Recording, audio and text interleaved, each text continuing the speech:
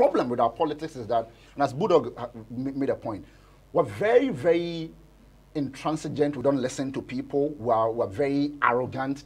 And so oftentimes, because that's what I see. I work on radio. I do a morning show every single day. We engage people. The sense that I get is that, and even on social media, people are angry, not necessarily because this government has somehow failed in a way that they have never seen before or imagined before. But it is also about everything around it. Okay? And the very vindictive attitude that comes with it.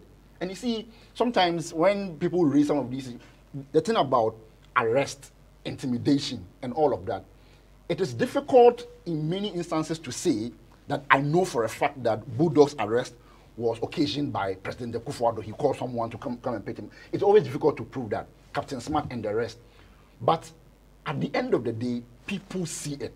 So when what you promise doesn't come, and then you go again, don't accept it, but everything is on Ukraine, on Russia, it's on COVID.